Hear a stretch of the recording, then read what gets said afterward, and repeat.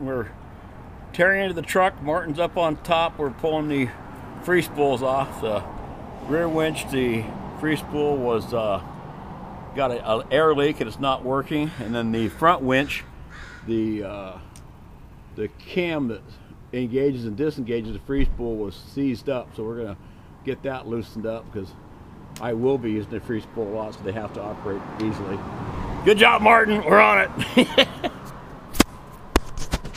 Right now, George. With the rear winch has a broken, blown out O-ring. That's why it was leaking air. So we're gonna go see if we can get O-ring at Jack's Country Store, and then the other one we're gonna grease up and see if that fixes it. That should get the freewheels back working like they should.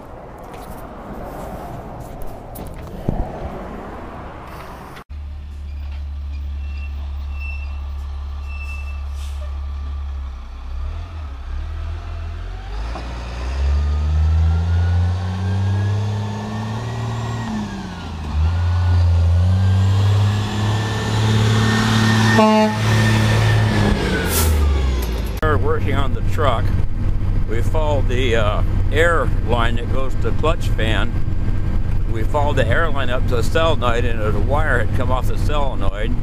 I plugged the wire in, and I'm now totally rigged to Astoria, and she kept getting warmer and warmer, and I remembered I still had the cardboard underneath the hood, so I pulled the cardboard out, and now with the cardboard out, we're running 100, looks like we're running 155, which is probably still a little bit cold. I was told this engine should run around 180 to 200, so we might still have to check that thermostat out.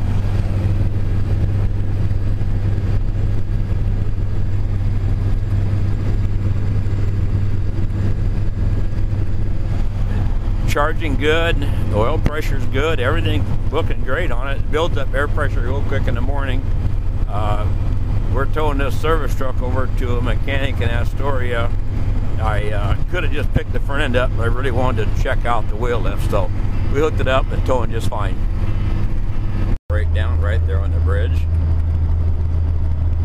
I was hoping to hit this bridge in high gear, but it looks like I'm not going to make it. This guy's slowed down, so I'm going to end up dropping a gear now. We'll see how many. Yeah, this guy, I can't believe this guy's slowing down. I'll have to drop a gear.